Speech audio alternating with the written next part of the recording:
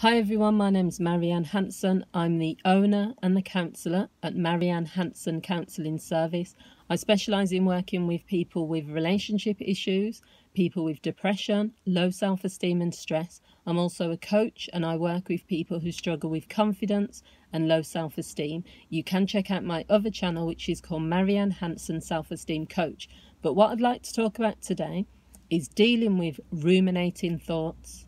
So ruminating thoughts are the thoughts that continuously stew in our head, where we are continuously either having the same thought again and again, or sometimes it can be a combination of multiple thoughts that continue to affect us. The impact can be felt because you can't kind of stop thinking. So the ruminating thoughts are thoughts that are just, the word ruminate really just means it's similar to procrastinate, meaning that you are just continuously having the same thoughts again and again and again, and no matter what you do, you can't get rid of them, you can't move forward from that. Now this is very common with people who are struggling with depression and anxiety, because if you're already in a depressed state, you're normally thinking of negative thoughts that come up.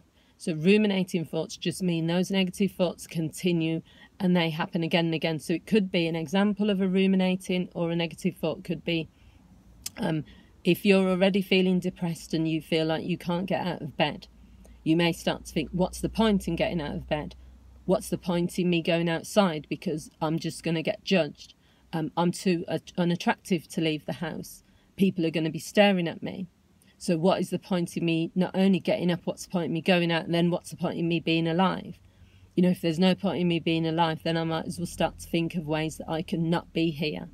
And then that can lead downwards and downwards. So ruminating thoughts normally just spiral down and down and down because there's nothing to stop those thoughts from happening. So the first thing really is to acknowledge the thoughts and just say, no, thank you.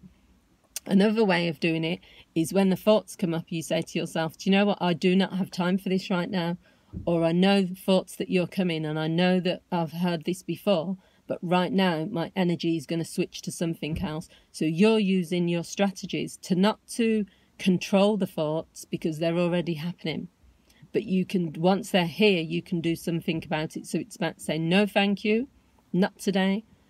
Sorry thoughts, but I'm not hearing you. Sorry, but I'm doing something else right now.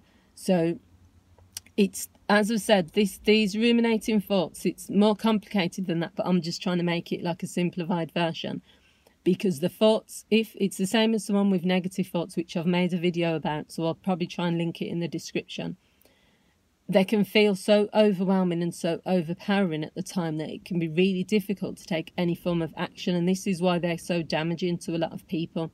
So what you need to do instead is make a decision that you're going to take action that's empowering.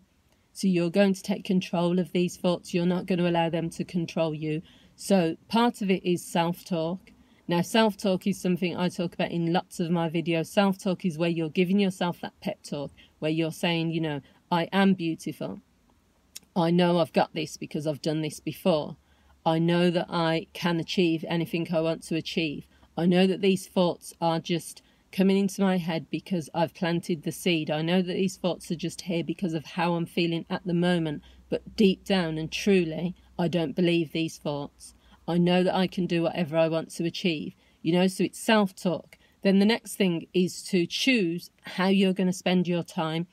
If our brain is conflicted, so we're trying to spend our time and energy on the negative thoughts, we're trying to feed those ruminating thoughts, but then on the second part of us, we don't really want them there. We want to do something more positive. Your brain doesn't know what's going on. You're confusing it. So make a decision. The decision is, I'm not going to spend my time and energy on these ruminating thoughts. Why am I thinking about something that could happen in 6 months' time? Or why am I focusing on something which has happened in the past? So that's another thing. Two things there, really. I've given you two tips in one. The first one is when something's bothering you, think about, will this really matter in 2 months? Will this really matter tomorrow? Will this really matter in a week from now? You know, and if not, why am I worrying about it now? And then the second thing is to say to yourself, I'm choosing right now that I'm going to focus on the present. So it's sort of a similar type thing, really. Anytime someone focuses on the present moment then they're saying that right now at this moment is someone asking, are my creditors asking for bills? You know, we have people that have got bills due next month, or they've got an exam in 3 months' time, or they've got something major happening in a year's time. So they're sitting there and stewing and ruminating on that stuff. How about just saying, do you know what? It's not happening right now. So you're grounding yourself. You're saying to yourself, right now I'm safe. Right now I'm okay. Right now I don't have to deal with this. So I'm staying in the present moment and I'm focusing on right now.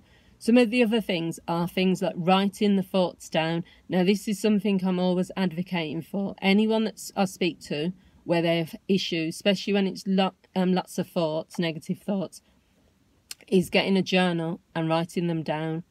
Now, what you're going to try and do is you can use your journal in lots of different ways. You can use a journal just to write down the negative thoughts. You can use a journal to also write down how you're feeling generally, and that's every single day, whether those feelings are positive or negative. You can use a journal so that you can have a story of your life over a period of time, and then you can reflect back on it, and it can show progress or it can show patterns. I really like the idea of having a journal and then going back to it and seeing if there was any patterns. Do I normally feel sad on a Monday evening? Can I make the link between what is it about Monday evenings that makes me feel sad? Or to look at your progress. In January, I was feeling like this, but now it's like March and my journal seems to be more positive. So it's different ways of doing it. So the only other thing I think on my list is to distract yourself with activities. Now, there's lots of ways of doing this. This is the thing that happens sometimes when people are having ruminating thoughts or negative thoughts. They're so engrossed in the negativity of the thoughts that they drop all of their activities. I've spoke to people where they've said, I can't even be motivated to do my yoga classes anymore. I used to love playing video games, but I'm not focused, I'm not concentrated. This is the time where you don't drop your activities and your interests and your hobbies. Keep doing them, even if you're not as focused as you normally would be. Don't say to yourself that you're not going to do them, because you need a distraction and you need a reason to live. You need a purpose. You need to do as many things as you can to rid yourself of the thoughts. But if you give up all of your activities, you're just giving more time and space for those thoughts to breed. So really, ruminating thoughts can be dealt with. Any type of thoughts we have which are not pleasant and which are negative are very destructive. They can become very disempowering and they can feel like very powerful. But what we have to understand is we're in control of what we plant in our brains.